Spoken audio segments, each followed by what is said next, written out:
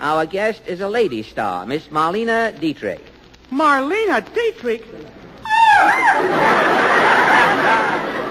You took the words out of my mouth, Kenny. Now go away, both of you. This is a moment I want to share with me. Ladies and gentlemen, may I present the distinguished screen favorite, the glamour girl of all glamour girls, Miss Marlene Dietrich.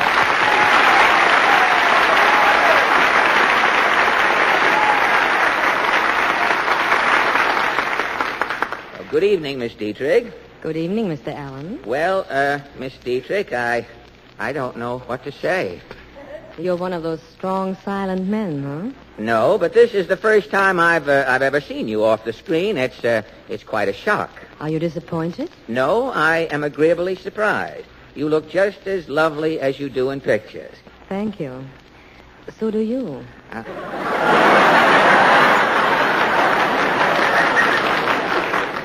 Oh, you have seen me in pictures? Yes. On the screen, you don't look as tall, though. Well, I'm not as tall on the screen, Marlena. I am a much bigger man in radio than I am in pictures, you see. I don't know what it is, but in pictures, I shrink, if you know what I mean. And I know what you mean. The tea shortage. Well, Marlena, let's get down to business here. Fine, I'm ready. Where are the troops? Troops? What troops?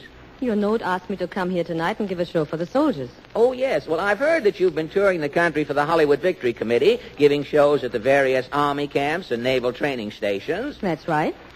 Where are the troops tonight? Well, I'll tell you, Marlena. I registered in the draft 2 weeks ago.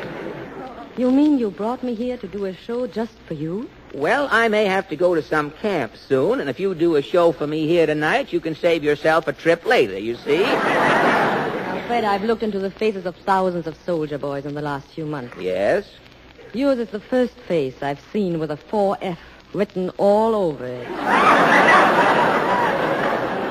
Well, I wish you'd do your act for me. They tell me that whenever you appear, the boys tear down the auditorium. You know how soldiers are, Fred. They love good music. I know. Every time I pass Carnegie Hall, the soldiers are breaking the doors down again. But, Marlena, I certainly appreciate this visit, and in return, there's something I would like to do for you. Really? Yes, I'd like to give you some fatherly advice about your movie career. But I'm very happy out in Hollywood, Fred. Oh, but how long can it last with those rough and tumble pictures you've been making? You're always getting beaten up. It seems that way, doesn't it? Why, the way that Jimmy Stewart slapped you around in Destry Rides Again, he ought to be ashamed of himself. Say, with Jimmy Stewart, it was a pleasure. That beating Broderick Crawford gave you in Seven Sinners? What could I do? He outweighed me. I gave away 30 pounds. 30 pounds you gave away in that pit. Well, in Manpower, George Raft and Edward G. Robinson cuffed you around. It was 2 against 1. They ganged up on me. Well, how long can you go on taking these beatings? You know what's going to happen in a few more years? You'll be punchy. Now, you don't want to spend your old age hanging around outside of the Brown Derby with cauliflower ears and Maxie Rosenblum, do you? What can I do, Fred? In pictures, a dramatic actress has to play violent roles. Oh, give up pictures in Hollywood, Marlena. Come into radio. In radio, it's different? Oh, in radio, Marlena, there is no violence, no rough stuff. Have you ever worked on Eddie Cantor's program? No, fate has been kind to me, Marlena. But I was talking about radio drama. You know, you can get beaten up and kicked around in radio and not even feel it. Sam does everything. Who is Sam? Well, Sam is the sound effects man. Now, I'll show you how it works. Sam, will you bring some of your sound effects over here, please? Now, Sam's coming over, Marlena. He didn't make a sound for himself coming over. I'll do it for him. Marlena, what are some of the things that have bruised you or banged you up in pictures? Well, in one picture, I was hit on the head by a gangster.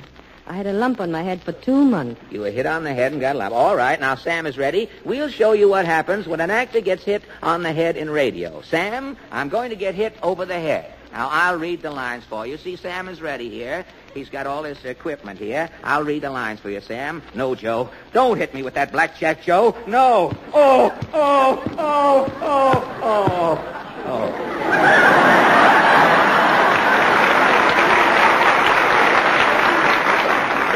Now, you see, Marlena, I'm getting my skull fractured, and Sam is beating a honeydew melon here, which I am going to eat later on.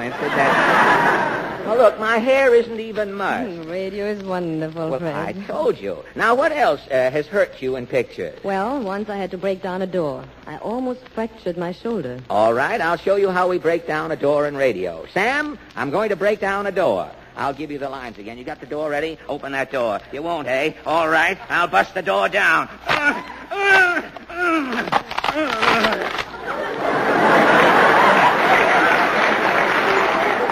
You see, Marlena, that's radio. I have just broken down a door. And all Sam did is smash a peach basket. That's all. Now tell me, what other scenes have left their marks on you? And once I had to ride a runaway horse.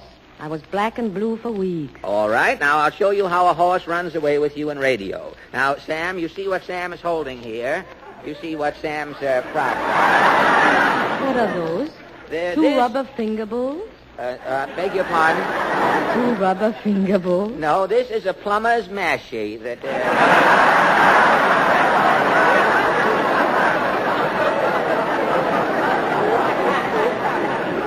These are plunges, Marlena. Those are the horse's hoofs in radio. Sam, I'm going to ride a horse. Now the horse is running away, Marlena. Try to stop it. Whoa, whoa, nice horsey. Whoa. Oh, help me, Fred. It won't stop. Whoa, Sam.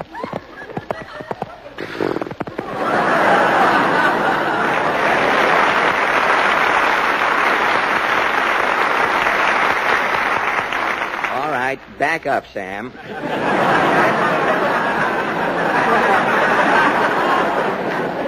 That's radio, Marlena. A horse ran away with you, and look, your hair isn't even out of curl.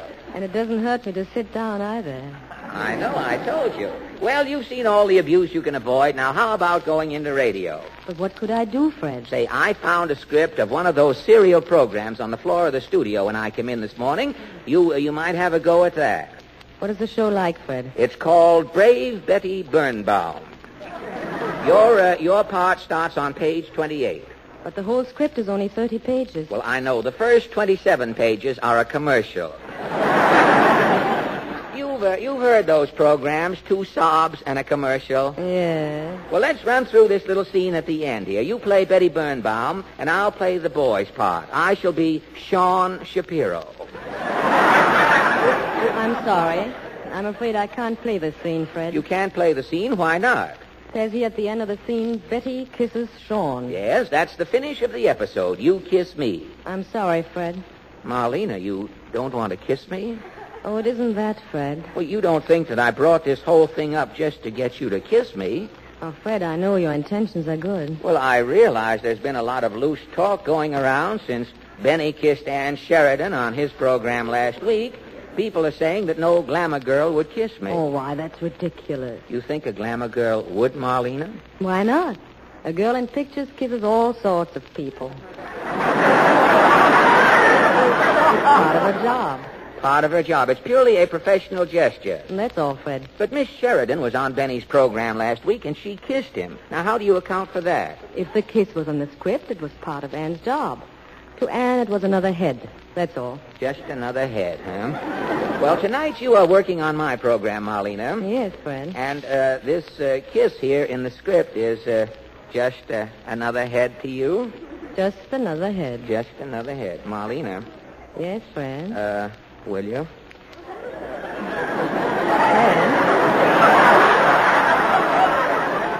Fred? Yes? This is radio, isn't it? Yes, Marlena. Sam?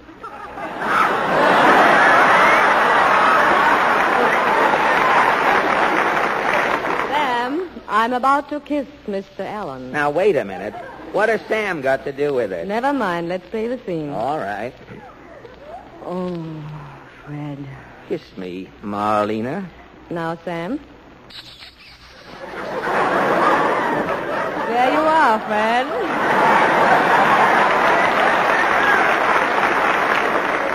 A fine thing. You kiss me and Sam gets wet knuckles.